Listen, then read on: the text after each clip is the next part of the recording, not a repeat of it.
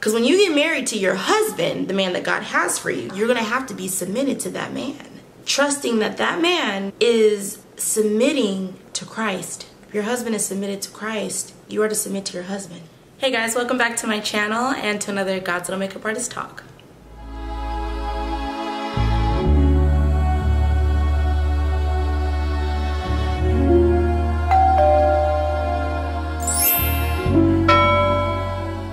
If you're new to my channel, don't forget to hit that subscribe button along with the notification bell. That way you're notified of all of my future uploads, and hit the like button so that way more people can be introduced to this channel. If I can gear this conversation or gear this video towards not just myself, edification for myself or encouragement for myself in this walk and in this waiting period, but prayerfully that I can encourage my sisters in Christ as well. As we wait, as I wait, I might blanket this in a lot of other videos by saying, oh, the things that we are waiting on. I don't want to blanket this video. I want to be specific in this video. I am waiting on the Lord, waiting on the Lord for my spouse. What that has looked like, it's not as bad as most would imagine that's on the outside looking in, because I've had questions before. Are you married? Do you have any kids? No and no, I don't.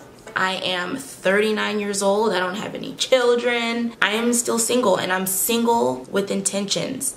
I am intentionally single, waiting on the Lord for the individual that He has for me. To truly wait on God for your spouse can be like speaking Chinese or Spanish or a whole other language if it's something you've never done before. If you're so used to being in a relationship with someone. For most people, waiting is such a hard thing. It is one of the difficult things to do. Waiting on God's timing for something, it can be really tough when you don't trust that God is a promise keeper, when you think that God has forgotten about you, when you have doubts that God is actually going to come through. A lot of times we settle.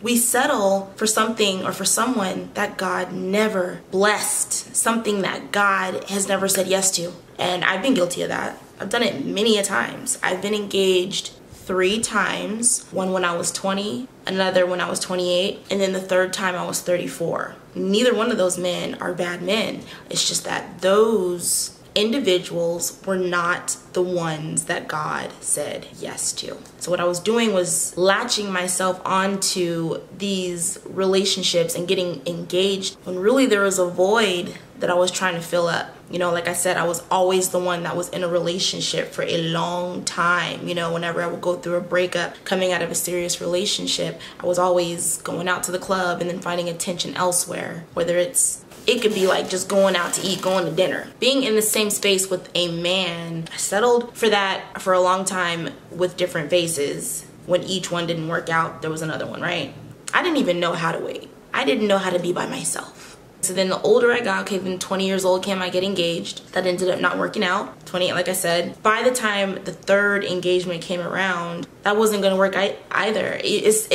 I walked away from my engagement, but by the third time I walked away from the third engagement, I needed time with the Lord and myself. I needed that personal growth. I needed for the Lord to come in and transform me, because I was tired of being an angry woman. I was angry. I struggled with really bad anger. So the anger that I had from the areas in my life that has caused me to become angry, I took it all out on the men that I was with. I had really bad trust issues, so I would take that out on the men that I was with.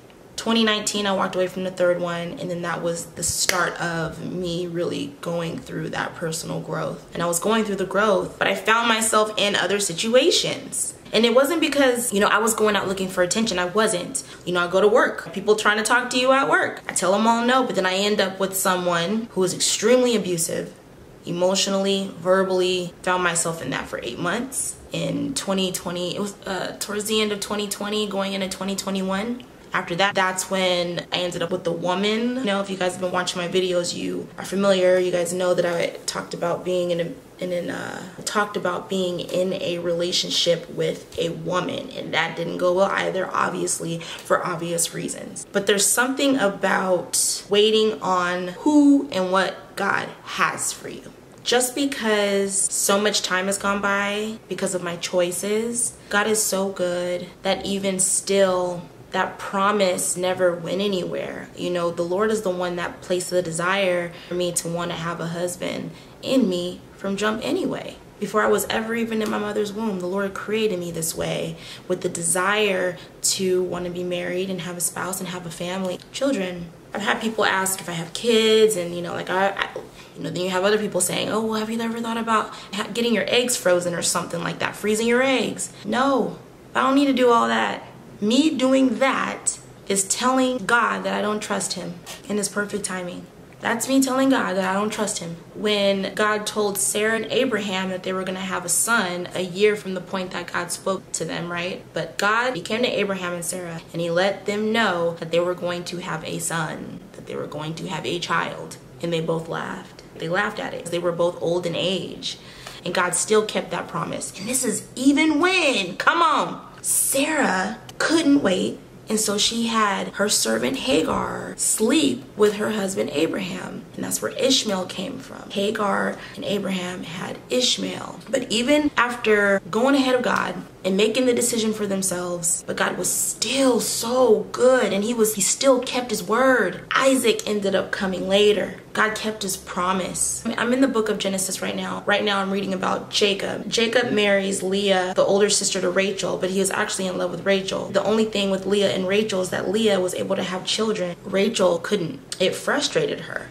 Genesis 30 verse 22, it says, then God remembered Rachel, and God listened to her and opened her womb. He blessed her with children. He blessed her with two, Joseph and Benjamin. Being 39, number one, I don't feel like I'm 39. If you're at an age where you're already in your 40s and you just feel like, man, like I just don't have a spouse yet, I don't have a husband yet, don't feel low. Don't feel less than. Don't feel like it's not going to happen. Your faith in the Lord, remember, is what pleases him. You have to have faith in God and know that his timing is the best timing.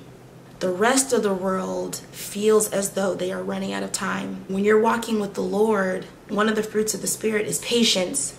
While we're in our waiting period, what are we doing? Are we complaining about our singleness? Are we looking at other people and comparing our lives to theirs? It's not wise to compare yourself to somebody else and to see all these photos on social media, people getting married, and don't get lost in that and focus on your walk with the Lord. Don't focus on the Lord for the blessing. We're believing God for what he's promised, yes. But then our hope is in Christ. How is our relationship with Christ? We have to trust God. What good is it if we say we believe in God, but we speak negatively over our current season? You know, we'll say things like, oh, maybe God just doesn't have this for me. Or in my case, I got to a point to where I was like, I give up. I don't want this anymore. I would scream and yell at God, like, I don't understand why this desire is here. Please take it away. Please take it away. He didn't take it away. And now I'm here just chilling in it. And I understand that God's timing is the best timing. I trust God overall, including his timing. He hasn't forgotten. He's going to remember us. He remembers us now. He sees us now. The Bible tells us in Proverbs, I think it's Proverbs 18, 20 or 20, one of those, 20 or 22. He who finds a wife finds a good thing. Are we a wife right now? Are we faithful to the Lord?